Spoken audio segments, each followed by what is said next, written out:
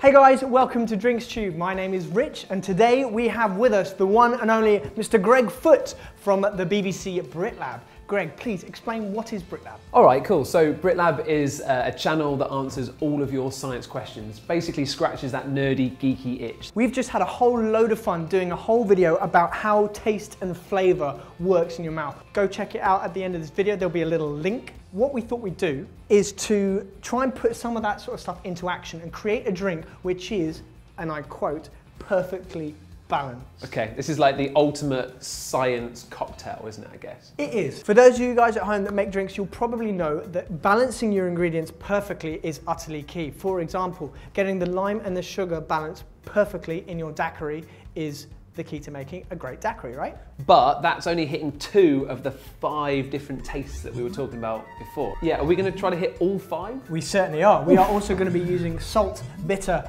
and umami. The savouriness, that is bold. We are going to start with the sweet components. My favourite. This is a simple syrup, but it's not just any old simple syrup. If you have a good look at that, it's really thick. It's very thick and viscous. Texture is very, very important to the overall flavour of your drink. So what we've done in here is we've added some xanthan gum. So this is going to make loads of drinks, yeah? Yeah, this will make at least 10 drinks. Okay, 15 ml of it in each, got it. Exactly. We also need to add some sour. We're talking about sweet and sour. We're going to use citric acid, Ooh. which is, well, have a taste of that, go on. This is going to be fun. Oh, that is sour as, isn't it? Oh, that's gonna be there for a while. So it's a very sour, very sharp powder. So what we need is a teaspoon of citric acid for 150 mils. Here you go. Whoa, whoa, whoa, whoa, whoa, hang on a minute. Cool, that's like the coolest thing ever. Right. That's just less than a teaspoon. Perfect, give that a good stir. Equally sharp and sweet at the same time. That's lovely. Does it work? That's really nice. So for me, that is the basis of the balance of this drink. We've got some tasty old sea salt here, and we're literally just going to drop in a pinch. Stir that up for you? Yes, please. You are finding this a lot. Salted caramel is a very popular ingredient in a lot of fancy bars and things these days. As we discovered, it does enhance and bring out a lot of interesting flavour. That's amazing. I thought that'd be pretty gross, but you're right, it's kind of added another layer and helps bring out the sweet and the sour as well. In this case, we've decided to use as our bittering agent green tea. A heaped teaspoon plonked into here. Oh, it smells so good as well. So there are plenty of things that you can use as the bitter agent in your drink. You can use all sorts of stuff, even beer, in your cocktails. Yeah, you mentioned beer cocktails, which blows my brain. What's a good beer cocktail? We've done quite a few. There are loads of really good ones. Things like Lagunitas or the strawberry beer mojito was fantastic. I think we can probably put a link for that up here. Check it out. I need that in my life. It was awesome. You should be feeling that a little bit more. So we're talking about the sweet and sour balance, and then we talked about that saltiness that kind of left you salivating. Now this should sort of hit the side and the back of your mouth a little bit as well. That is even better. This is mirin. So the savoury flavour, okay. Which is a Japanese ingredient.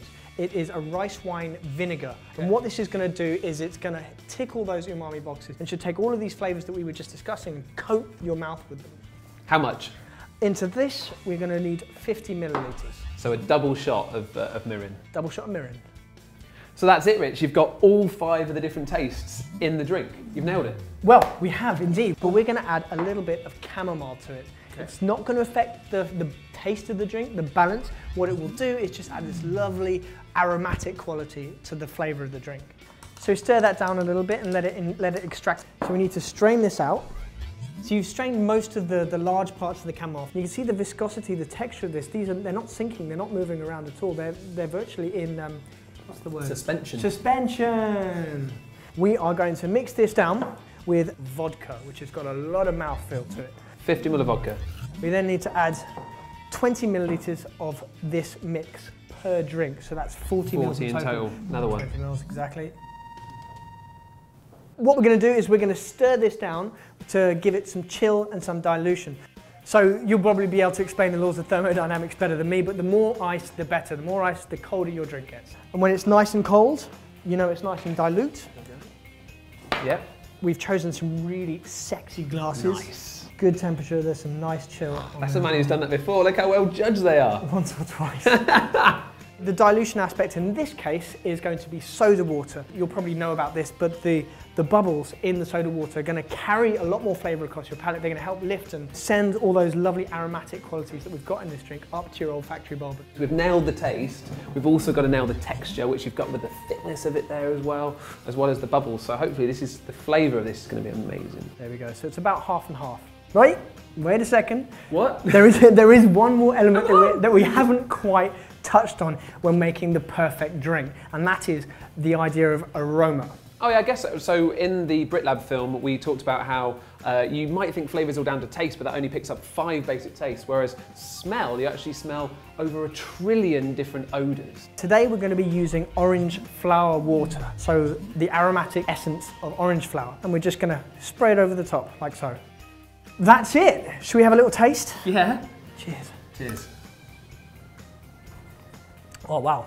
The aroma is certainly there when you get it, that lovely delicate kind of orange flower, and then it's so crisp and clean, but it hits every point, right? You were talking about it being really balanced, and I was like, okay, I'm kind of getting that as I was tasting it, but that is just so smooth, and you just feel it like, yeah, you get every single one of those. You get a bit of salt, quite a bit of sweet, plenty of bitter, and it hits you in the nose at the same time.